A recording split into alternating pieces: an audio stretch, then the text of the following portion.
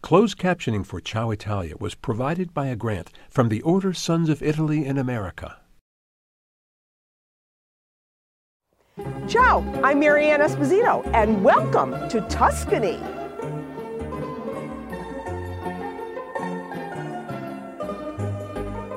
Allora, chin chin. Chin chin. Whoa, I thought we were going to Hoboken for sure. Yeah. Don't worry about your fingers. Look at mine. This is as good as it gets when it comes to country food. That look pretty? Looks like a little flower vase. Yeah. That's gonna really melt nicely. You can't get anything fresher than a plum from a plum tree. This looks like you came out of a pastry shop. That looks great. Isn't this easy? So pretty. Who's not gonna want to eat this pizza? And you're good to go with dough. Did I make a poem? I think I did. Every time I make this, I think of Mom. Ciao! Funding for Ciao Italia was made possible by... In Norwich, we sure like to bake. It's the home of King Arthur flour, and we believe in baking with only the finest, all-natural ingredients. Behind every bite, centuries of tradition. Authentic European foods earn their marks of distinction.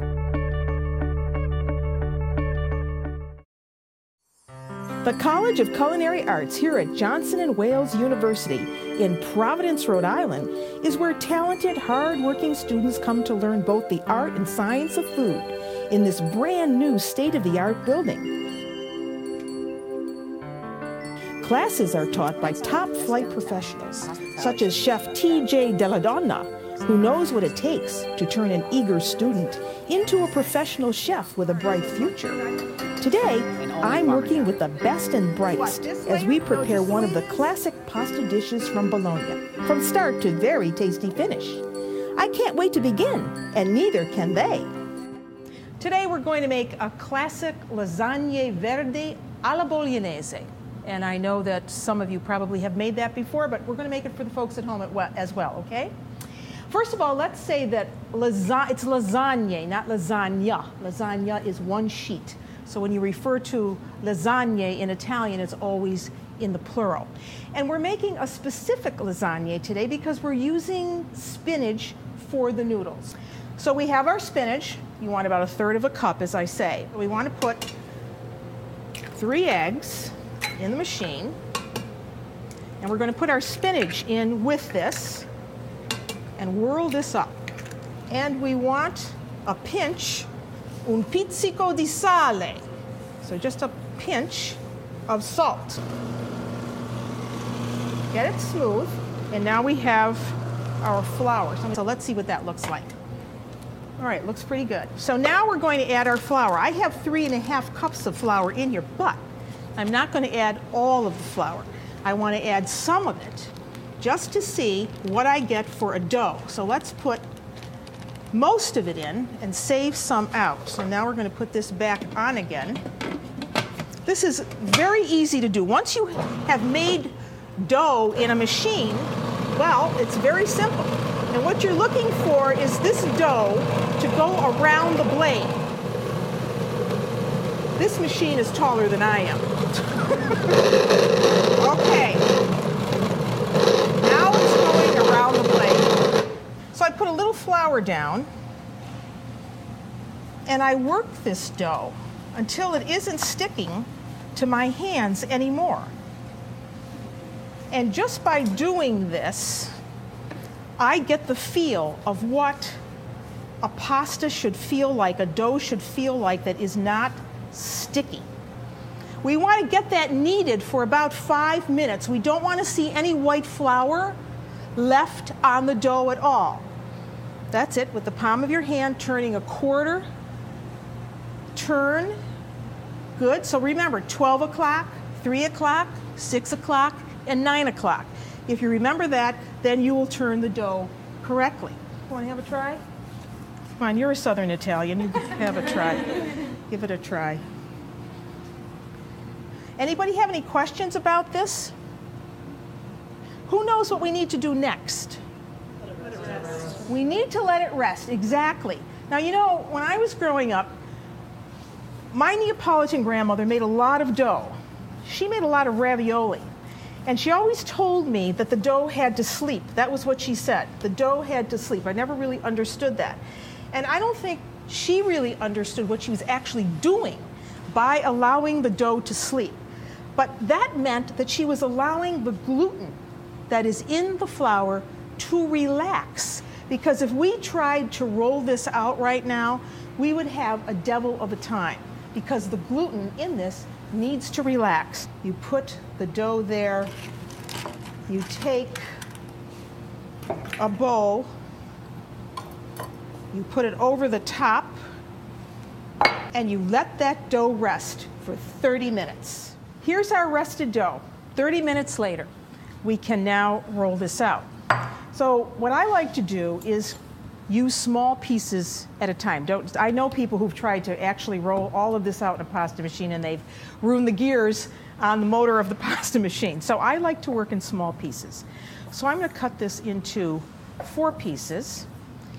And as I work with one piece, I want to keep the other pieces covered so they do not dry out. So we want to flatten the dough first. Flatten it first because you don't want to put it through the machine without flattening it, because as I say, you could strip the gears on the machine.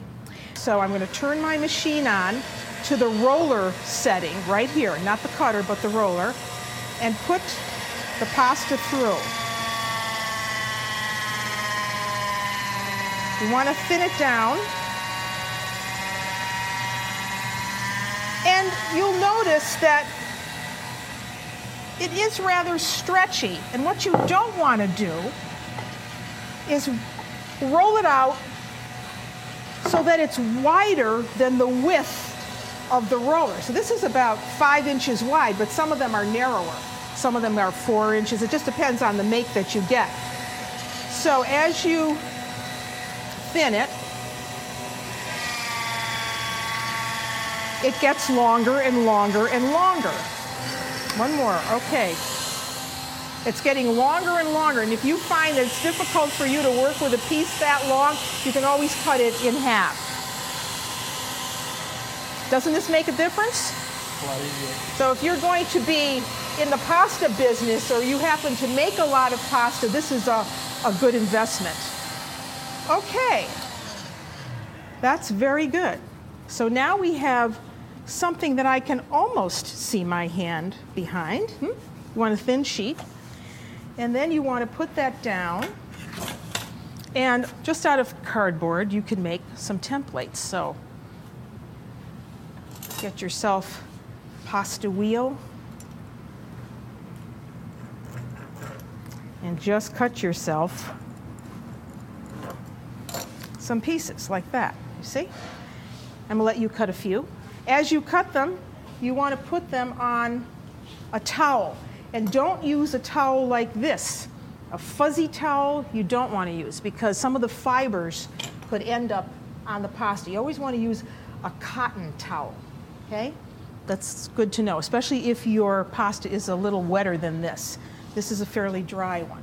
And you keep going until you have enough sheets to make a pan of a lasagna verdi alla bolognese. All right, so now that's the pasta part. We still have to make the ragu. We still have to make the bechamel. So why don't you go to your stations and let's get the rest of this put together. So for this ragu, we're using 3 kinds of meat. We're using ground veal, ground pork, and ground beef, a ½ pound of each. And then we need pancetta for this. So this is pancetta. I'm sure you've worked with this before. This is Italian unsmoked bacon. It's from the belly of the pig. You often find it with peppercorns. And this is going to give a lot of nice flavor to the ragu. And then we need our aromatic vegetables for this, which are onions, celery, and carrots. We're going to mince this up, and this is going to become what is called a battuto, because battuto means to beat down. So we're making this into a mince, a very fine mince. With this, we are going to add some tomato paste, salt, pepper, red wine, or if you wanted to use white, you could, but red wine. And at the end, to finish it off and give it a really nice velvety texture, milk, or you could use cream. Here's the second sauce that's going to go with the lasagne verdi alla bolognese. You're going to make the besciamella, which translates to a white sauce, cream sauce. And this is going to start with some unsalted butter. Italians always use unsalted butter and then salt as they go along. Flour in equal proportions. We have a half a cup of unsalted butter in bits and a half a cup of unbleached flour. So we want to melt the butter first. When the butter is melted, that's when you want to get your whisk ready. Let's put this back on now here. Get your whisk ready. Put that down low. And you're going to whisk in the flour. So here's the flour. Here's your trusty whisk. And why don't you whisk that in slowly, a little bit at a time. What you want to do is avoid any lumps.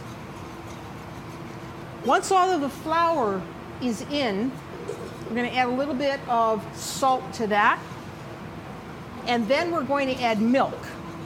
And it's really critical that when you add the milk already be hot. So it's up to temperature, so you don't bring down the temperature of what's in the pot if you were using cold milk. So it's really good to start with hot milk.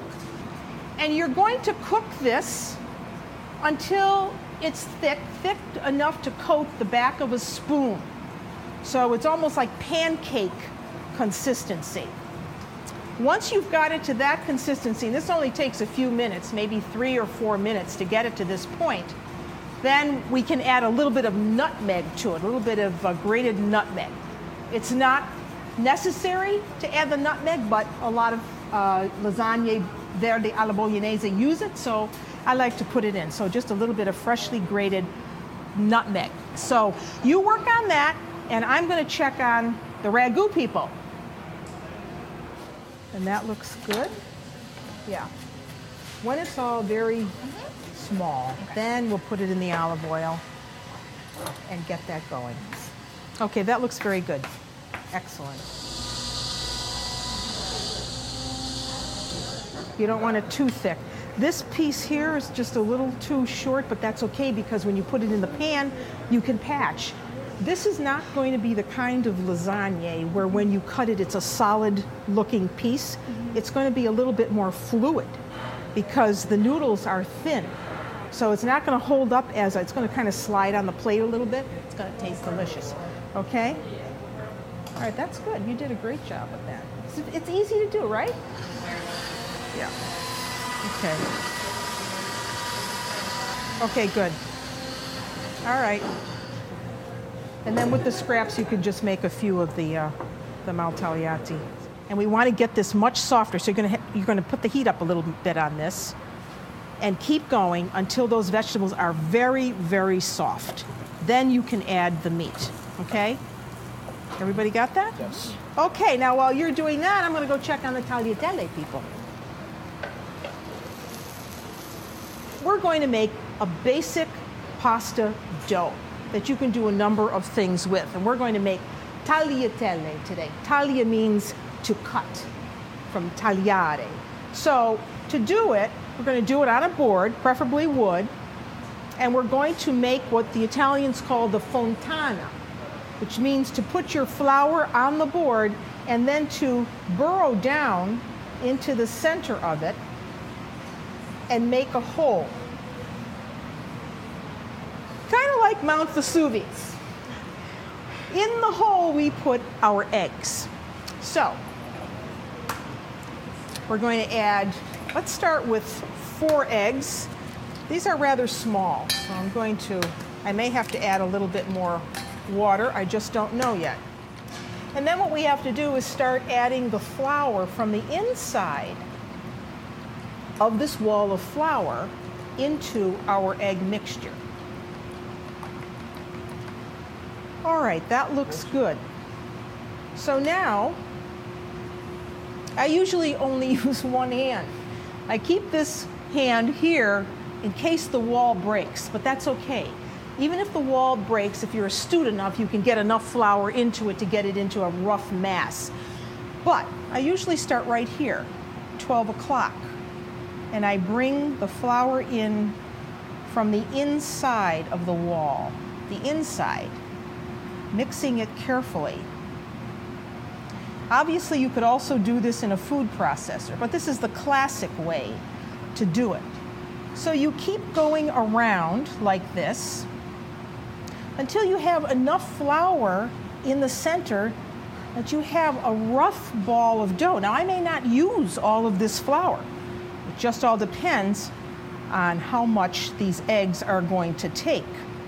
Give it a whirl, just so you get the feel of it, bringing in enough flour, and mix it though with, as you're going, mix it in with those eggs. That's it. Mixing it in. Kind of go in a circular motion. That's it. How's it feel? Have you ever made pasta this way before? No. Okay, well, here's your chance now to shine. And now, when you get to a point like that, you might want to start using a bench knife or a dough scraper to help you. So now you can kind of lift up the dough. Don't worry about your fingers. Look at mine. They're going to stay that way.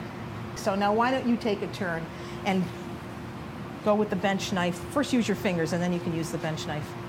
That's it. Keep going until you feel that there's enough flour that your hands are not going to be all sticky. Keep going. If you want to use the bench knife, here it is. That's it. Okay. Don't add all that flour if you don't have to.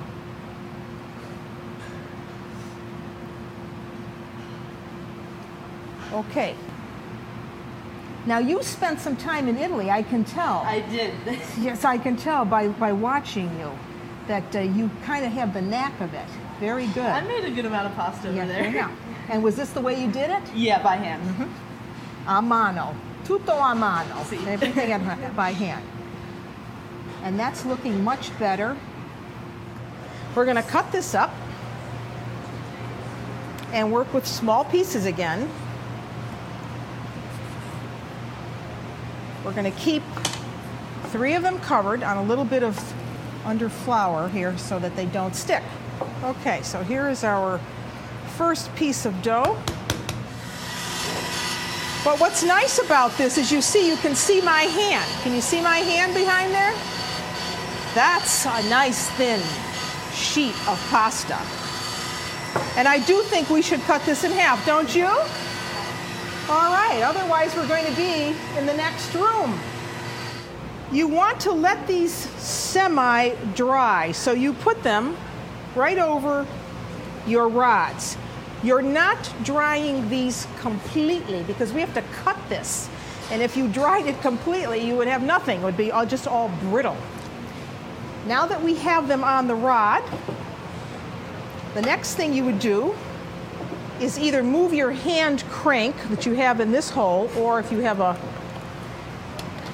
trusty motor like this, you move it to the next hole, which operates the cutters.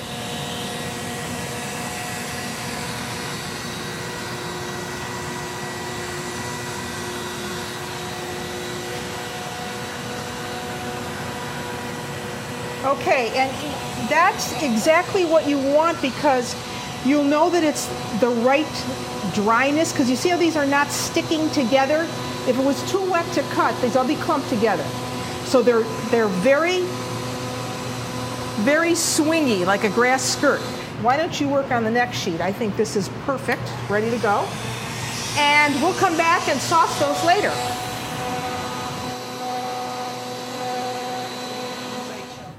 Here are our noodles. We've blotted them dry now. And now we're going to put them into a buttered lasagna pan. So here's a 9x12 lasagna pan. We've just buttered it. And the first thing we want to do is put down a thin layer of that beautiful bechamel sauce that we made. So that goes down first. And you just want to spread that around. You don't want to really put too much sauce. You just want a little bit in the bottom. That's just to help prevent the noodles from sticking. And you can overlap them. You may not need 6, depending on the size of your pan. This one's only going to take 4. So you want to get about 5 layers. Another layer of the bechamel over the top. And just spread that very lightly. A lasagna like this, as I said earlier, does not have thick layers of ingredients. Very thin layers. And we're going to spread that very thinly. Then we're going to add this Parmigiano Reggiano cheese, the real Parmesan cheese of the region that we've been cooking from, Emilia-Romagna. Cow's milk cheese, often called the king of cheeses. And we grated it. Here it is.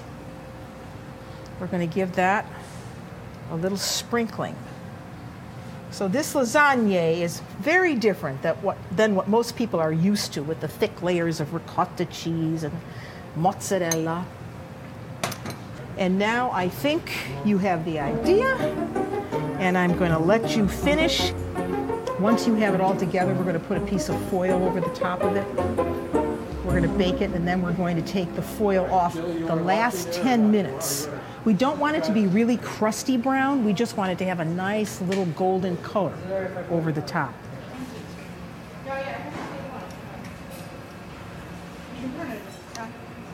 Make sure the water's boiling. You have to leave it on the table.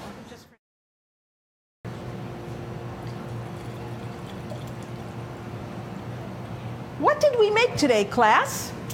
Lasagne verdi alla bolognese e tagliatelle. Perfetto. Aren't they great? Yes, we did. We went all the way to Bologna today, and we made the classic lasagne of that famous city, called Lasagne Verdi alla Bolognese, because we used green spinach noodles. And after we made them, we made 2 sauces, a typical ragu sauce, and we made a white sauce called a bechamel. And then we put the lasagna together. And believe me, when you eat this, it's light as a feather. And then we made regular pasta dough with just unbleached flour, eggs, and a little bit of salt, and we cut it into the tagliatelle shape. And here we combined it with the ragu sauce. A great wine to go with these dishes would be a Chianti Classico Riserva. Chin chin. Chin chin. And until I see you nella cucina again, I'm Marianne Esposito. And I'm TJ Deladon. Ciao! Marianne shares the secrets of 3 generations of Italian cooks with Ciao Italia Family Classics. Filled with over 200 authentic recipes from Marianne, her mother, and grandmothers, this fully illustrated cookbook is available in the fall of 2011 wherever books are sold and on the web. Learn more about the culture and cuisine of Italy's many regions and prepare many of their unique recipes by visiting Marianne at her website, ciaoitalia.com.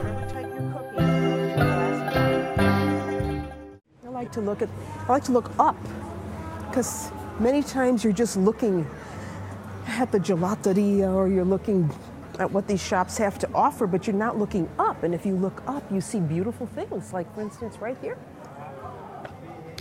Doorway with this nice coat of arms over the top. I'm not quite sure who that would have been. I would have to get a guide to tell me, but isn't that a beautiful doorway? It's gorgeous. See what I mean about looking up? Look at that porch. There's also something very special here in Cortona. When I was here a few years ago, I lived at a place called Bramasole, and you probably recognize the name because it was the home of Frances May. She wrote this book, Under the Tuscan Sun. And before she wrote the book, I lived in her home for a month, rented it, and it was called Bramasole. And every day I would come downtown. I would meet with the people who sold fruits and vegetables. I would buy my pasta, and they got to know me. And it was a great way to experience Italy, living like an Italian.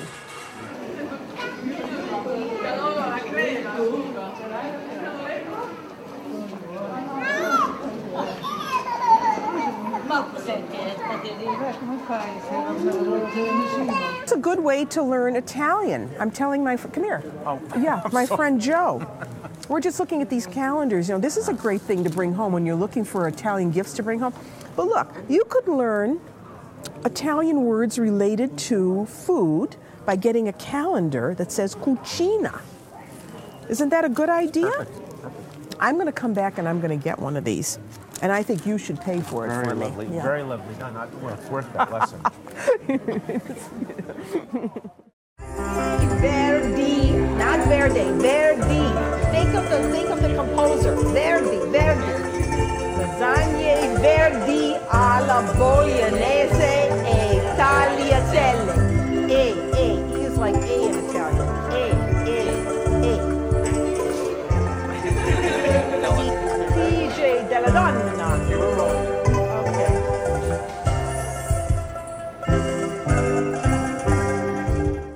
Funding for Ciao Italia was made possible by In Norwich, we sure like to bake. It's the home of King Arthur flour, and we believe in baking with only the finest all-natural ingredients. Behind every bite, centuries of tradition. Authentic European foods earn their marks of distinction.